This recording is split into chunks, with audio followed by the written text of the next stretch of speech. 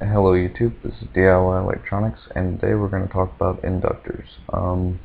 Inductors come in all different shapes and sizes. This is a choke, an RF choke. They can be really tiny, be a little bigger. Some of them have air cores, for instance, that one. Some of them have iron cores. Some of them have ferrite cores. Some of them come in different kinds of plastic and iron cores. There's a bunch of different ways that inductors are constructed. An inductor simply is a piece of a conducting material wrapped around or wrapped into a neat little coil. It doesn't necessarily have to be wrapped around anything. For instance, the air inductor is just a coil of wire wrapped up.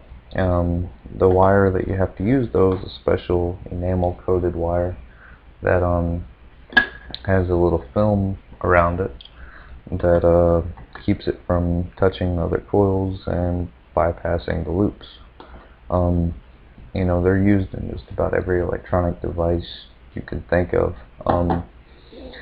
They're trying to phase them out now with little chips to do the same thing an inductor does, but it's hard to replace. These things have been around for a while.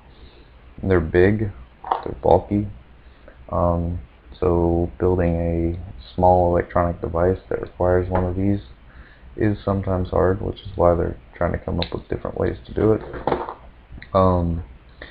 They're used in your power transformers to power your home, to power your computer, to power just about any device that requires DC electricity. They're used in your car radio for tuning.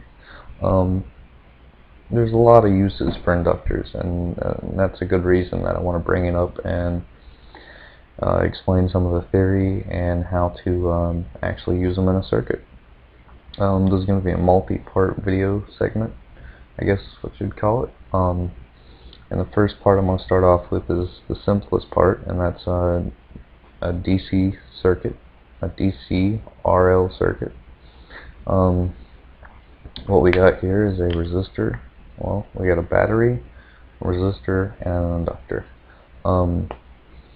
And a DC circuit, what's going to happen is, well, hang on.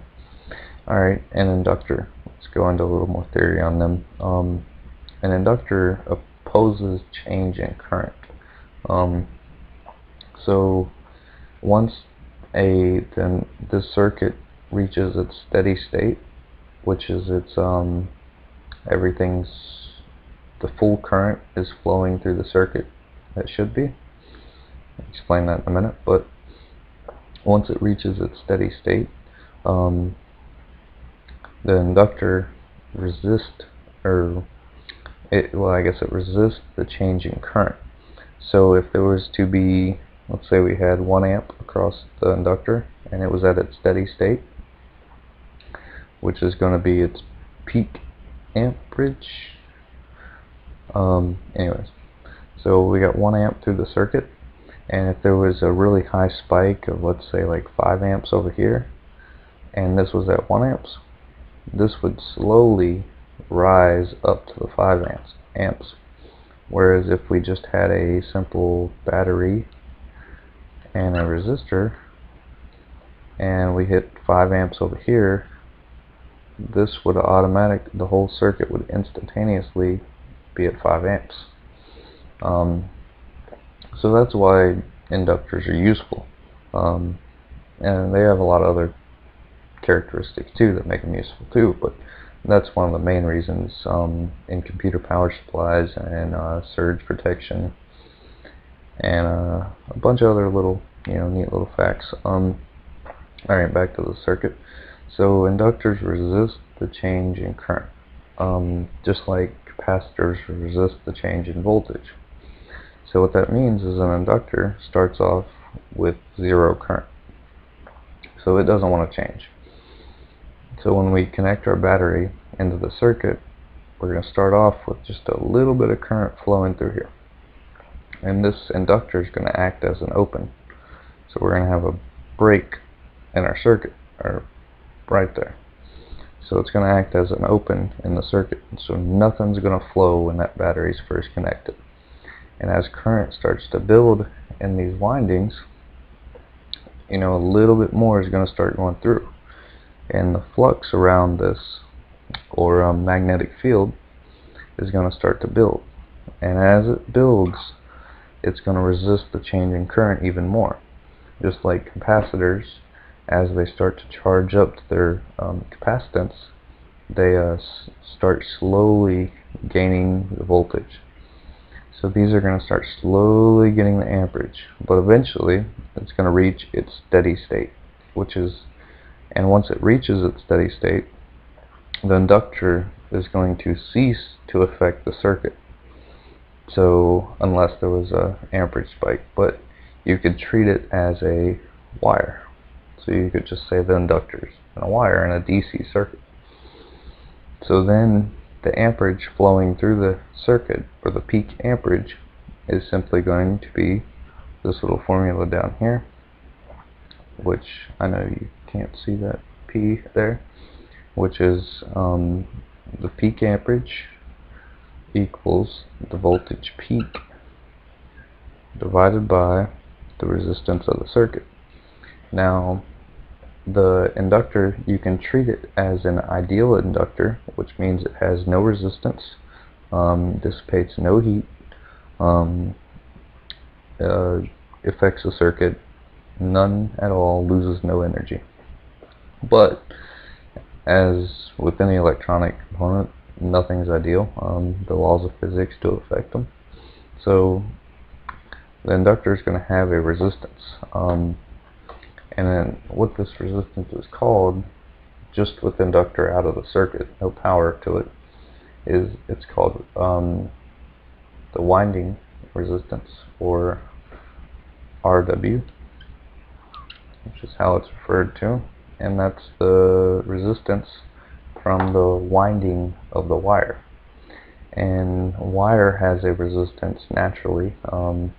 Each type of wire has a different resistor, copper being one of the lowest that's cheapest to use. You can use platinum or gold. There's other better conductors than copper, but copper is one of the few that's cheap and readily available and has very low resistance. So when you start wrapping all these turns of wire around this core, you start to get a lot of wire in this spot, so it creates a resistance. So you actually have a little bit of a resistance on it when you wind it together, and we'll go ahead and just test this. 0.3 ohms, 0.2 ohms resistance winding in the inductor. So anyways, so this flux will eventually hit its maximum potential, and it'll hit the DC steady state of the circuit.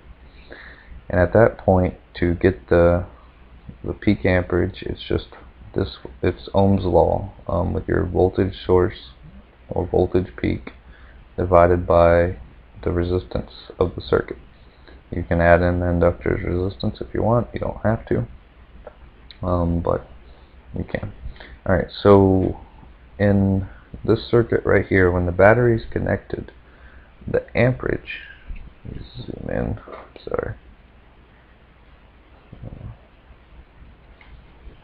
So the amperage down here is going to be at 0. And the voltage, or VL, which is the voltage drop across the inductor, right here, it's going to be at the supply voltage. So if we had a 5 volt supply, this is going to be at 5 volts when the battery is connected, and the amperage is going to be at 0.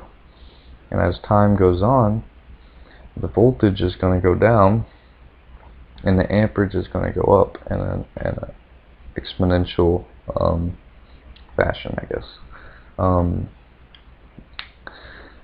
This right here what am I going with here? So amperage goes up, and then once it hits its maximum potential, the amperage, it's going to steady out and stay at a certain point. And just as the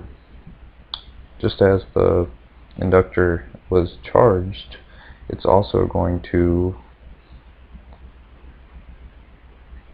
drain the same way, because an inductor still has that magnetic field around it.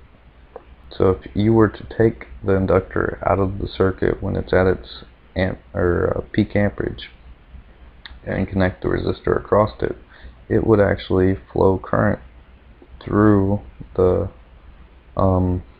resistor for a little while after it was taken out of the circuit, just like capacitors will store voltage even after they've been removed from the circuit. But when you connect that resistor across, it'll lose its amperage the same way it gained it, in an exponential fashion, because it resists the change in current. And that's just about it for a DC RL circuit.